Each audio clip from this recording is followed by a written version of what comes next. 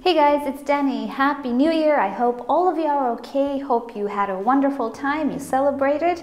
And if you didn't, well, that's okay. I hope you're just well and happy to be in a new year, a new beginning, full of orchids, because that's what we're interested in. So I welcome you to another year of orchid videos. And let's just start off by seeing what orchids were in bloom in December last year.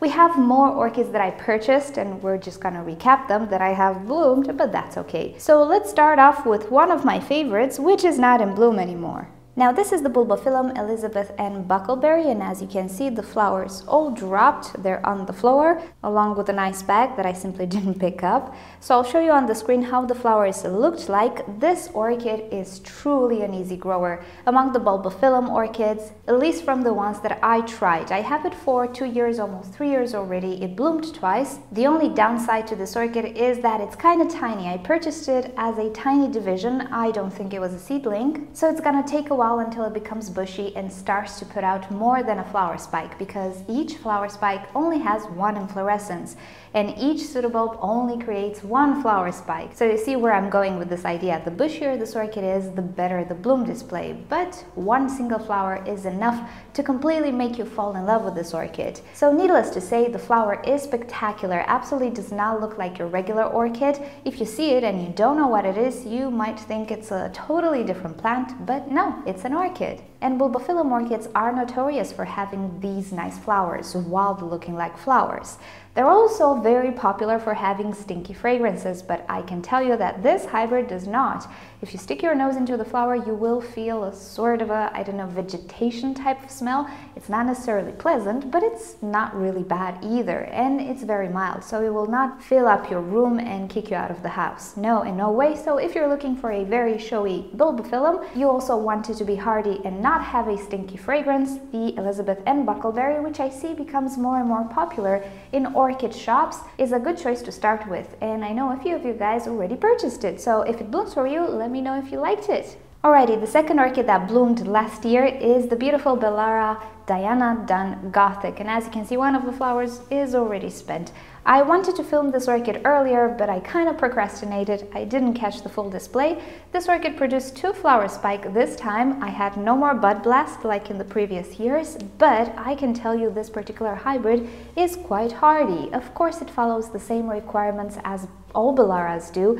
A lot of water, intermediate to kind of bright shade. They're not really keen on having super bright light, but what they love the most is moisture and being watered in time. They don't really like to dry out. And behold, I have some really lovely flowers this year. One of them is a little weird in the sense that it turned out a little bit mutated, but that's okay, it happens sometimes. In person, the flowers of this orchid are really superb. This orchid is also fragrant, but it's not necessarily my favorite fragrance of all times. It smells kind of peppery, kind of salty. If you have other Beallaras or even Brassias, you kind of know what I refer to by the peppery scent. It is quite unique and interesting, so if you're into those types of scents, this one might be to your liking. The fragrance is not powerful at all. It is quite mild, and you need to stick your nose into the flower to feel it, so that can be a bonus or a minus, depends on your preferences. However, when it comes to the flower, I don't think we can argue. It is absolutely beautiful, and I hope it becomes more available in orchid nurseries and even in flower shops, because I did purchase mine from a hypermarket, which is pretty uncommon, but there we go. You can be lucky sometimes. Okay, so as far as reblooms go, these were the only 2 orchids that rebloomed in December. I do have a few that are starting to open up right now, but I'm just gonna leave them for January, so they are in full bloom, and I hope I'm not gonna forget to film them. Alrighty, now let's take a look at the orchids that I purchased in December, because we do have some IDs, and if you remember, I did make quite a nice haul. So let's take a look at those orchids and give you some IDs. Okay, so the latest orchid that I purchased was a Paphiopedilum orchid, and as you can see, the flower is spent, but I did film it in full bloom. You can also see the picture of the flower on the tag right here. This is an American hybrid. I had it before, and I will link you down below to a presentation video for this orchid. It is an easy grower, really suited for beginners, especially if you're just getting into Paphiopedilums before you move on to species that might require different care or a certain type of attention. The American hybrid is a really good choice, and it also has a very showy flower. Downside is it does grow kind of slow if you compare it to other orchids, but it's part of growing Paphiopedilums. You cannot expect these orchids to be very fast growers, sadly. Alrighty, so here we have an orchid that is just losing her flowers, but I do have footage from when I purchased it. This is a Brassia actually. It's not called Brassata anymore because of, name changes, reclassifications. Anyway, it is a Brassia now, and actually it is not a Mivara like I initially thought. It is an Orange Delight. How I know this? Well, I checked out the nurseries, the commercial nurseries from Netherlands. Luckily, there are a lot of them, and everybody gets supplies from the Netherlands. Trust me on this one. It's really rare that you see orchids coming from other countries, maybe Germany, but most of us, or actually most flower shops in Europe, get their orchids from the Netherlands. So most of the commercial nurseries from Netherlands have the Orange Delight, which is a Mivara hybrid, but it's not the Mivara. So here we have a Brassia Orange Delight. It's not necessarily orange, but indeed it does have that really nice yellow, which is kind of golden. I'm not really sure how to describe it. I'll just say golden from now on. It is a combination of yellow and orange, which I definitely prefer to the very light yellow. Now, fragrance-wise, I'm not sure what to tell you. This orchid was already on her way out bloom-wise, so it didn't really release the full potential of her smell, but if I know Brassias, it might have that really peppery and salty smell to it, but again, it's really mild. It's nothing to kick you out of the room if you're worried about that, and the flowers do compensate for this lack of fragrance. Okay, next to it we have another intergeneric. I was telling you that I suspect it is a Wildcat, but I'm not sure. Well, as the flowers are starting to open, I'm pretty convinced it is the Wildcat Odontocerium or Odontoglossum. Not sure how they call it these days, but I'm gonna put the name on the screen.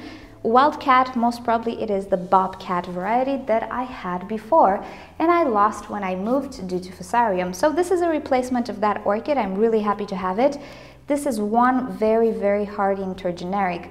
I had a few Wildcat hybrids. They were all very hardy, very sturdy, and I had to mess them up, but it was absolutely my fault. The hybrids themselves are very hardy, and I would recommend them if you're into Oncidiums but you're looking for something, let's say, easier to grow. Although Oncidiums in general are easy to grow, but if you're looking for the epiphany of easy to grow, I would definitely go for a Wildcat. There are other varieties and color combinations as well. Not a lot of them, but definitely you can find some yellow and this type of dark red varieties. You can find the dark red variety. I think one of the varieties has some white on the lip. There are a few variations. They're quite showy, quite hardy, easy to care for. They just really, really like water. So pretty much like all other Oncidiums or intergenerics, they don't really like to stay bone dry for too long. Now in the same haul, I purchased a Phalaenopsis orchid as well, and it's one of those big lip hybrids. Sadly, I could not find an ID for this one just yet. There are quite a few big lip hybrids, but this was not among them on the internet, of course. So sadly, I don't have an ID for it just yet, but I'm hopeful I will find an ID in the future. I absolutely love the lip on this orchid.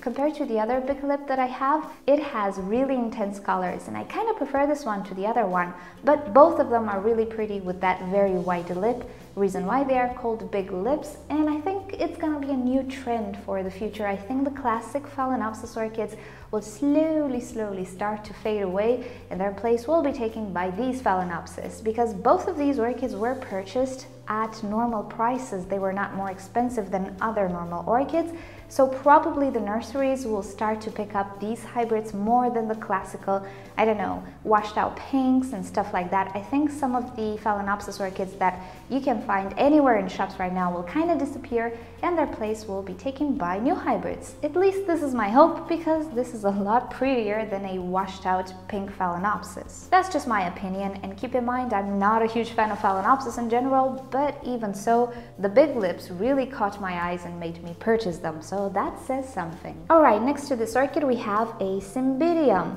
Yes, it lost all of its blooms, and indeed the pinkish hue that the blooms had was a sign that they were on their way out. That's okay, we're gonna look forward for next year's blooming, but I have an ID for this one. It is called the Sarah Jean Sarah Jean Ice Cascade. I was about to say Purple Cascade, which is the caveat that is on my wish list and I really want to have. So yeah, it was the Ice Cascade. It's supposed to be fragrant, but since the flowers were on their way out, I didn't feel anything sadly, so I'm just gonna have to wait for next year.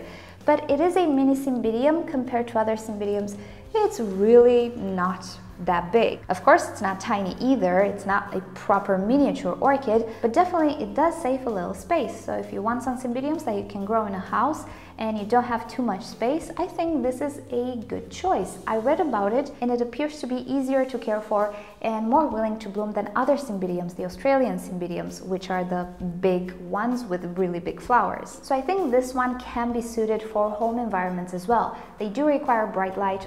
Pretty much all Cymbidiums do require bright light, but when it comes to the cool down and all of those things that make other Cymbidiums rebloom, supposedly this one is not that picky and you can rebloom it theoretically in the house. So that's quite encouraging for me. I am not necessarily a fan of stuff that are hard to bloom, although it is an accomplishment when I make them bloom, but it's not necessarily what I'm looking for in an orchid. The easier it is to care for and the showier it is, of course, the better it is. All orchids have their quirks and you do need to learn them a little bit, so it's not like it's gonna be boring. But since these orchids bloom once a year, you know, I don't want to have a lot of trouble. So if you are that type of person who really does want to have some success with orchids, you really like Cymbidiums and never had space for them, definitely check this hybrid out.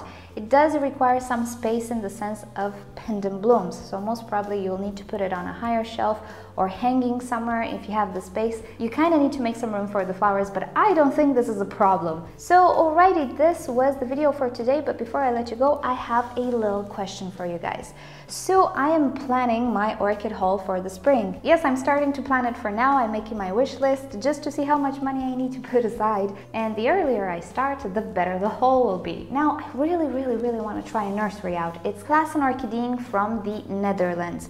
So my question is, have you ever ordered from this nursery? And if you did, what was your impression? Are you happy with the orchids? Did they fit the description on the website in the sense that were they mature if they were specified to be mature and so on? Just let me know your thoughts and your experience with this nursery. It is from the Netherlands and I'm really hoping we will not have troubles with transport. So yeah, if you have experience with this nursery, do let me know down below your thoughts. I'm curious to know. I don't think I've seen any unboxing from this nursery, or maybe I missed it. If you yourself have a video with an unboxing, do link it down below. I will make sure it doesn't go in the spam folder. I would love to see it, and thank you so much. As a little spoiler, I did purchase a few more orchids in December, but it was the last day of December. We're just gonna present them in January, and they're really cool. So this week I'm gonna film them, I'm gonna talk about them, do some videos about them, so stay tuned for that. And I hope you enjoyed this video. If you did, please give it a thumbs up. If you didn't, give it a thumbs down. Subscribe to my channel for daily orchids and plants videos. Now that vacation is over, I'm gonna get into my usual routine. And also, don't forget to turn on notifications so you never miss a video. And with that said, thank you so much for watching. I'll see you tomorrow. Bye! These Phalaenopsis have been in bloom for so long. I really want to repot them right now. So I think this is the first one to get repotted because we have new roots growing, and this is the perfect time to repot it. So I'll cut the flower spike most probably. I'll repot it, but as you can see, the flowers are still going strong. They don't have a strong fragrance anymore. You can see edges are already fading. But wow, such a long time. In my case, a month and a half. That's not too bad.